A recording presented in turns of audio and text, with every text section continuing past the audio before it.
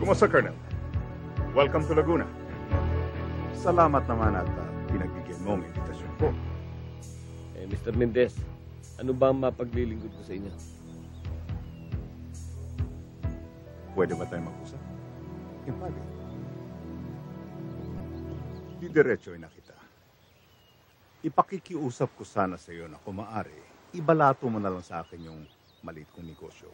At bilang pasasalamat, bibigyan kita ng 1.2 million allowance buwan-buwan. Para sa iyo lang yan. Hindi ko pinagbibili ang prinsipyo ko, Mr. Mendez.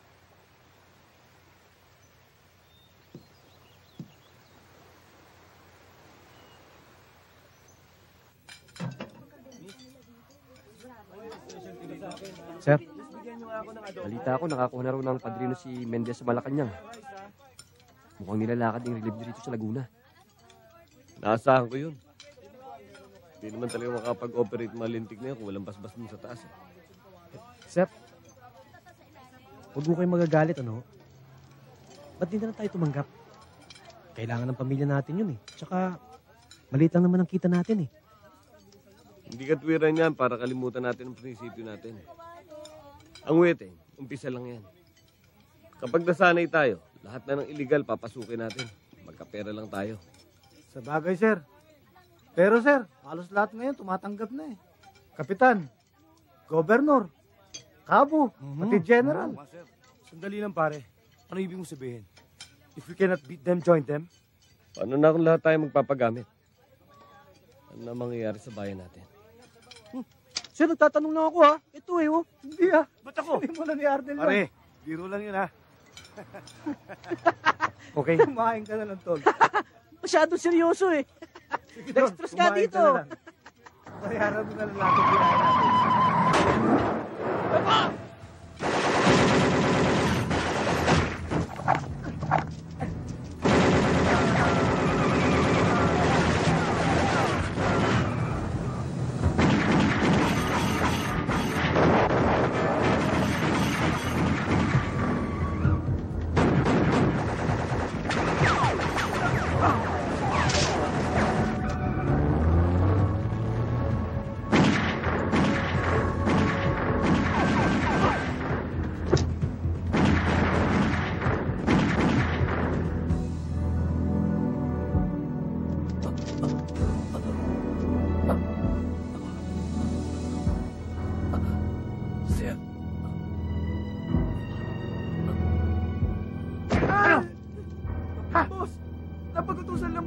Sino? Bawa ka sa akin, boss.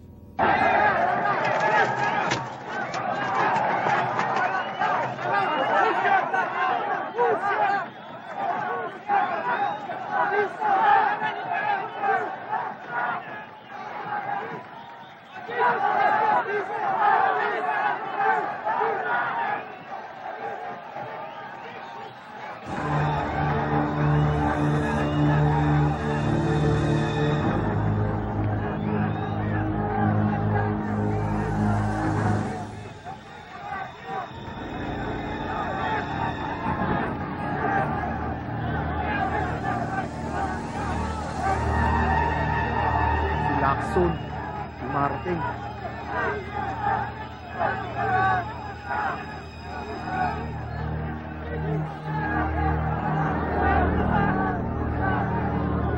Sir,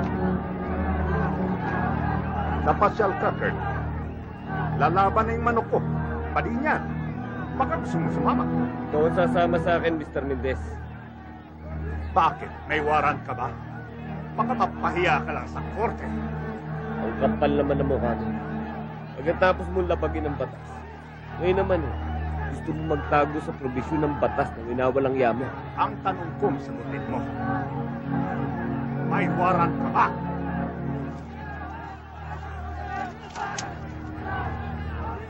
Meron. Ito! Sige, sasabog ang putak mo rito! Sir, dalhin na natin to. Bob.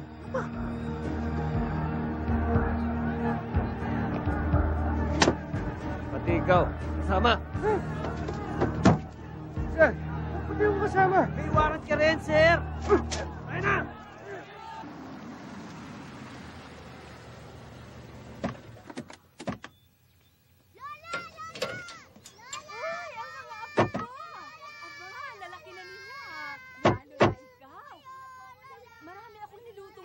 para sa inyo. Aba, itong isang ito talaga naman. Na-miss kita talaga. Ping! Nay! Nay! Uy! Kaawaan ka ng Diyos. Naku, lalaki na ng mga damuhong ito ah.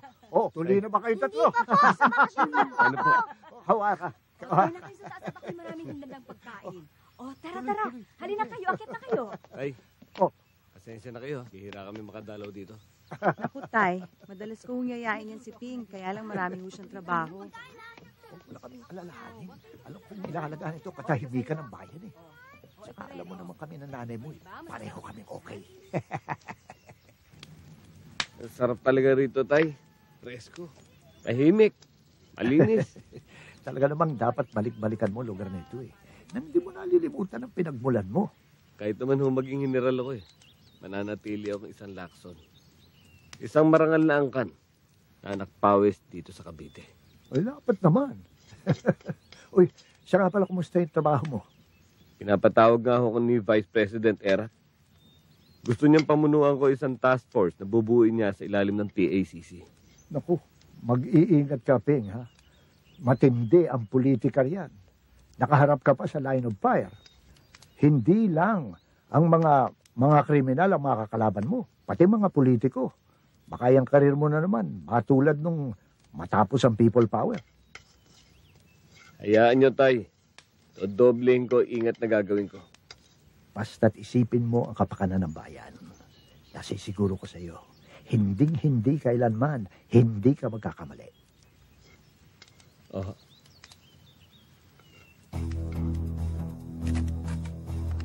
Congratulations, Ping. Durugin mo ang masasamang elemento at mga kriminal at pagbutihan mo. Yes, sir.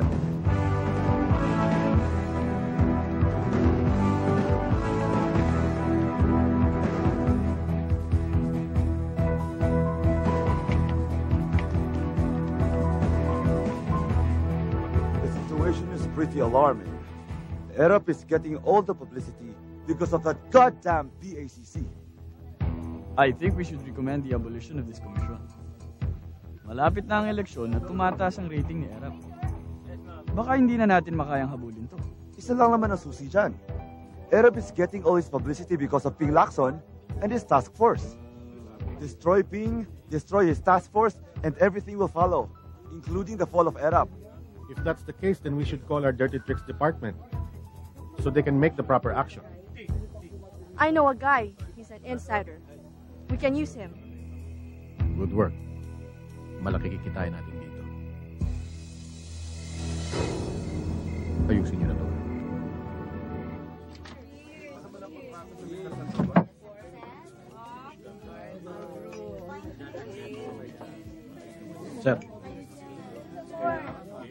Sir, kumpirmado ho. Si Bila yung utak ng kidnapping. Sinisira nila ang task force para madurog si Era. Ganun ba? Yes, sir. O ito.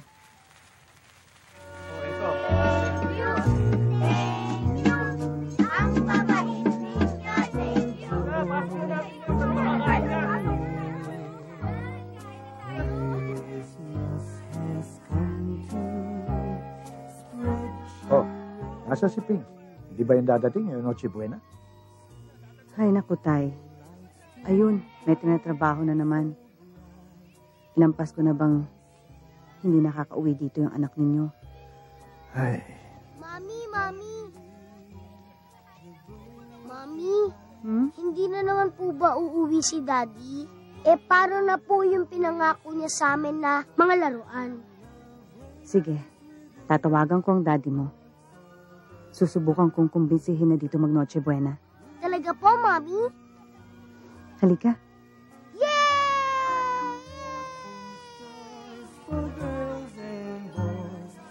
Hello? Si Alice to. Oh, Merry Christmas, ha? Merry Christmas din. Ito kasi mga anak mo eh. Tinatanong kung dito ka daw ba mag Noche Buena. Pakisabi sa mga bata. Ahabol na lang mamaya. Alice? Pasensya ka na. Hindi ako makalis dito. Baka kasi makalusot yung inaabangan namin. Sayang naman. O sige, mag-iingat ka ha. Merry Christmas. Merry Christmas too. I love you. Bye.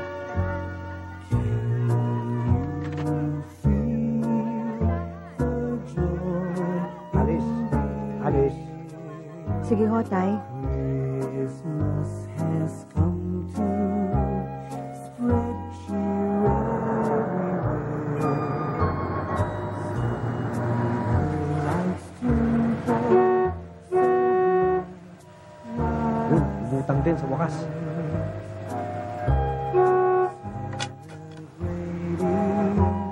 the birth of Christ tonight, when all the world is oh so peaceful, and love reigns within the hearts of every person we meet.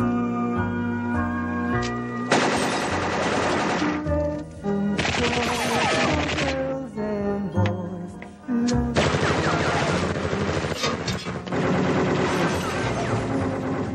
Smile and greet each other. Yuletide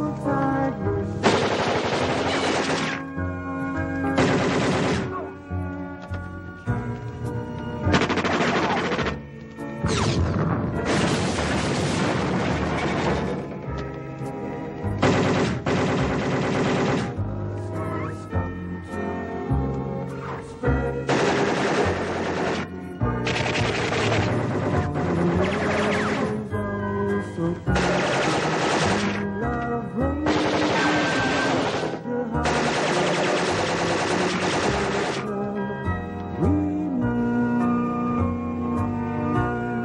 Strangers smile and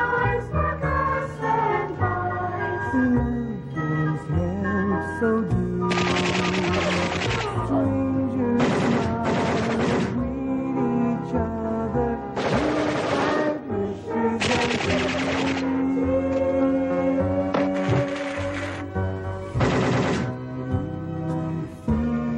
it. It's Christmas once again.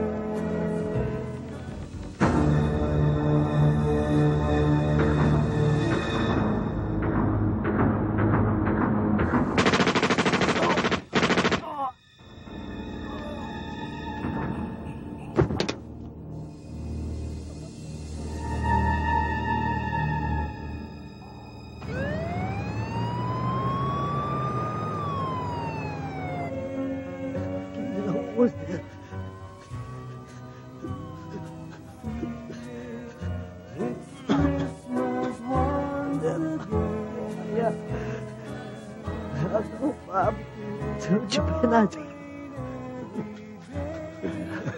Huwag ka magsalita ng ganyan. Kaya mo yan. Mamatay na tao. Lakasan mo loob mo. Huwag kang bibitaw, Rivera. Huwag! Love bring this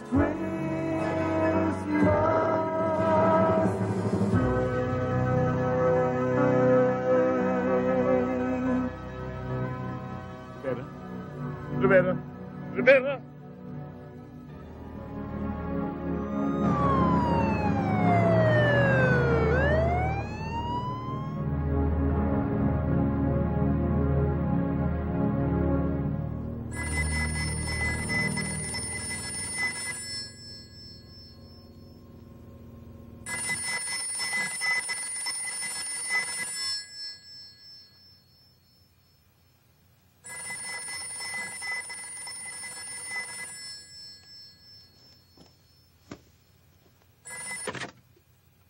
Hello?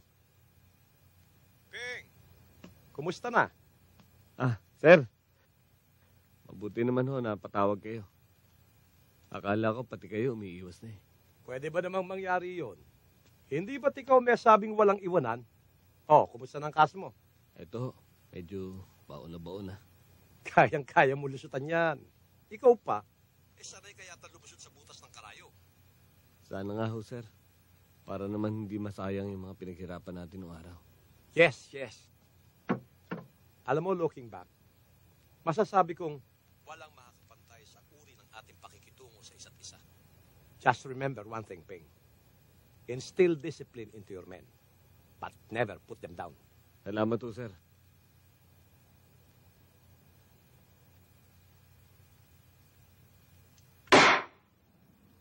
Call the case. People of the Philippines versus Police Chief Superintendent Panfilo Lacson et al. Criminal case number Q15-1172. Appearances. Respectfully appearing for the people, Your Honor, please. We are ready. Respectfully appearing for the defense, Your Honor. Please, we are ready, Your Honor. Where are the accused counsel? All the accused are present, Your Honor.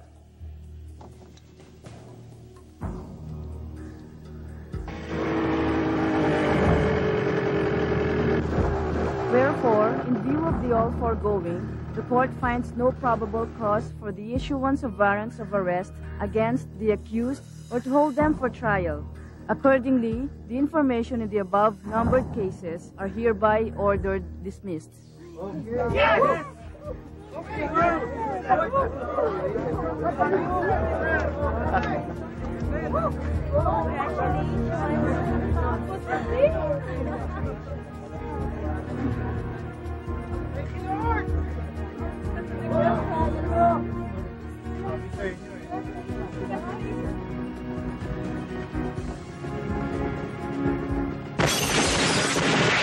Babangon tayo at itutuloy natin ang laban sa krimen. Hindi tayo titigil hanggat may mga kriminal na gumagambala sa katahimikan ng mga mamamayan. We will fight criminality to the end. Is that clear? Yes, sir!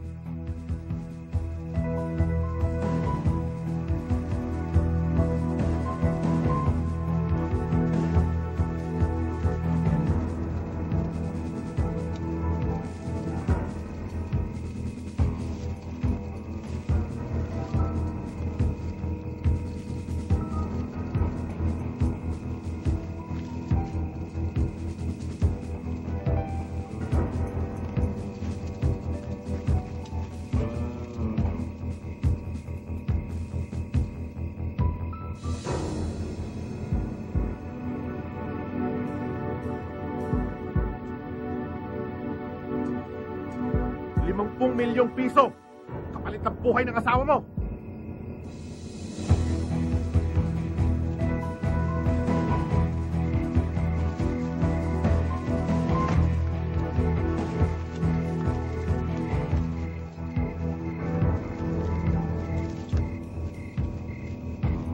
Bukas alas 12 ng tanghali, pick upin mo yung pera sa car park ng Magallanes.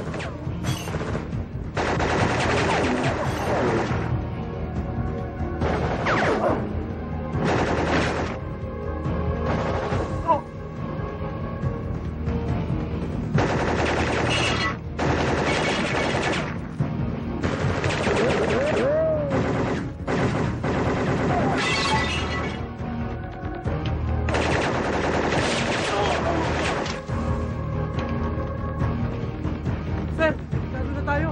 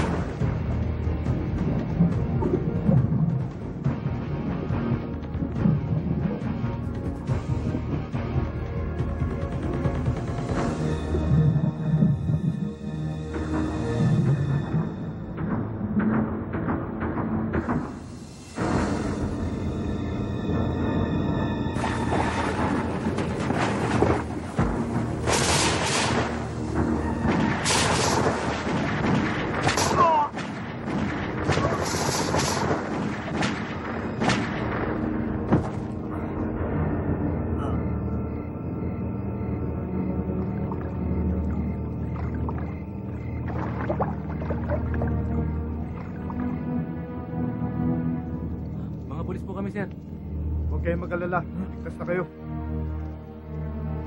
Miguel! Baba ang mga baril! O kayo, saan kayo pumunta? Tatakas pa kayo, ha?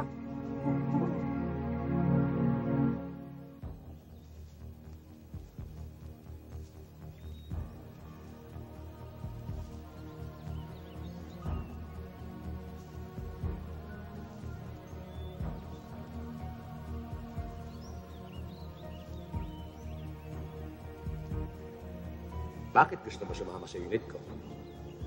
Sir, pareho po tayo ng prinsipyo at paniniwala. Dito, hindi lang utak at galing ang kailangan mo. Dapat meron ka rin dibdib, sikmura, payago, kininana. Just remember one thing, Ping. Instill discipline into your men, but never put them down.